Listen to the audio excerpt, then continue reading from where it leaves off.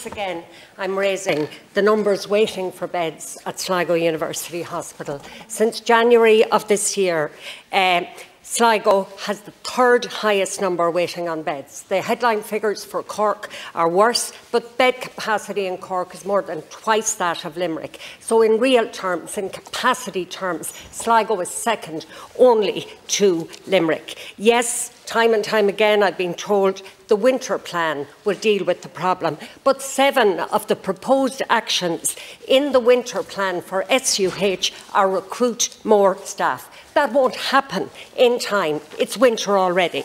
The INMO have proposed a 4-pronged approach, including that private hospitals be used for non-urgent elective care. So, Minister, will you use private hospitals right now? And if you won't do it nationally, will at least you do it for the 5 worst-hit hospitals, 2 of which are in the northwest, Sligo and Letterkenny. And you mentioned step-down facilities, 16 private voluntary care homes have closed this year already. Minister to reply.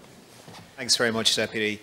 There is significant investment going into Sligo, and the budget has increased by about 30 million, up to 160 million in the last few years. There has been quite an additional increase in staffing as well, and there are new beds. The Deputy will be aware that I pushed very hard for 4 new ICU beds to be opened up, and the HSE is now moving to staff them. Directly to the Deputy's question, will we use private capacity to get people the care they need? Yes, we will, and we are. And the NTPF and through the waiting list action plan, there's significant funding in place to use that. We want to use public facilities wherever possible, but given the number of people waiting, we are using all of the available private healthcare facilities for now. But ultimately, what we're also in the middle of is the biggest expansion in capacity in the public service since the foundation of the HSE to make sure that the public service can handle all of the demand from the country. We're over time.